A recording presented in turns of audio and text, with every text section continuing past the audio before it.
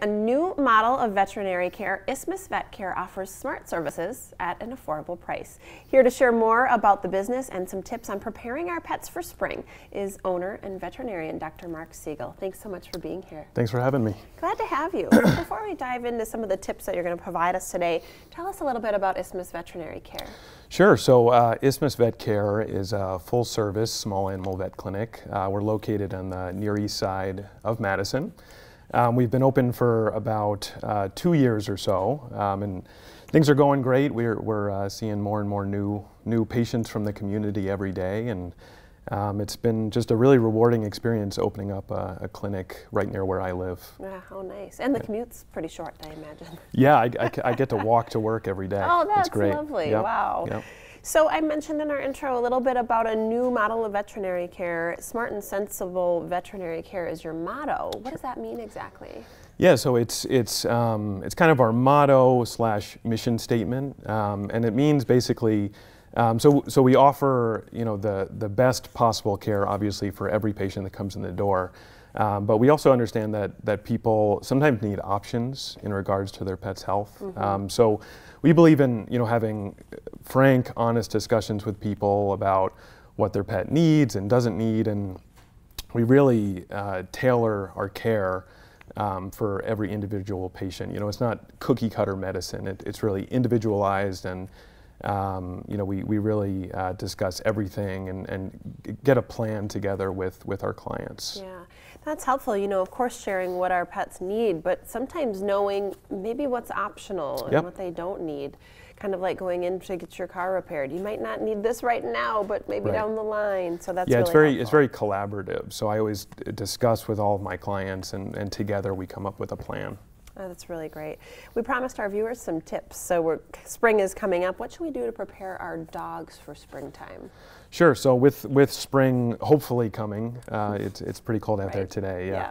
But especially our dogs, they're going to be outside a lot more. It makes them more prone to parasites, infections.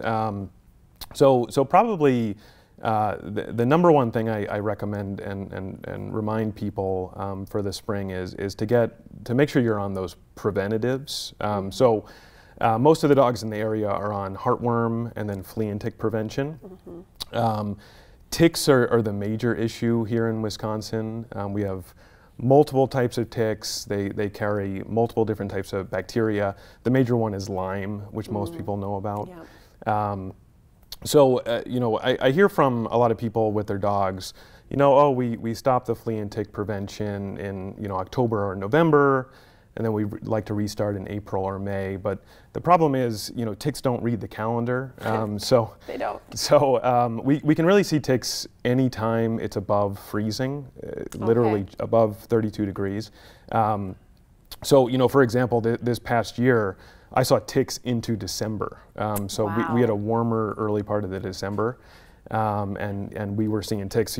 People were stopping the flea and tick prevention, going up north, and still getting ticks. So I always tell people, usually you're okay December, January, February to be off of the flea and tick prevention. Not this year. So make sure you look at the weather. If it's solidly below freezing, January, February, usually you're pretty safe. Okay. But what about cats? Do they need those same types of things? Yeah, to prepare cats them? too. The vast majority of my cat patients are indoor only. Sure. It's actually technically illegal to have outdoor cats in Madison. A lot of people don't know that. Oh, I didn't know that. Yeah, so it's not enforced too often, obviously. I do generally recommend keeping cats inside, but realistically, I know there's some indoor-outdoor cats in Madison. Mm-hmm. So yeah, same thing for cats. So get back on those flea and tick and heartworm preventatives. Really helpful. Yeah. What about vaccinations? Is there anything in particular that we need to do now before spring hits? Sure, good question. Yeah, so there are a couple of vaccinations that are considered optional that I'll always discuss with my clients before the spring. So the core vaccines, which almost all dogs in the area are on, are rabies, distemper, and then kennel cough. So those obviously should be on board all year round. Mm-hmm. The two optional ones, so one is a vaccination for something called lepto or leptospirosis.